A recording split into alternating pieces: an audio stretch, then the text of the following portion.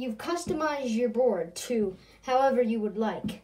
You've changed the wheels, maybe put some stickers on there, changed the trucks up, and maybe changed the grip tape. Now, we've learned how to customize your board. Now, let's use our board. So, I've showed you guys how to remove your trucks, how to change your wheels, and how to change your grip tape and use this tool. So, today is not going to be about customizing your thing. Today I'm going to show you how to do a tray flip. So, you lift up and you go like that. That's all you do. Now, you do that, and the first couple of tries are hard.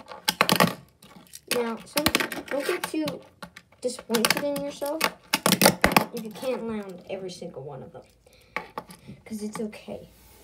But, yeah, so it's pretty easy. All you gotta do is do that.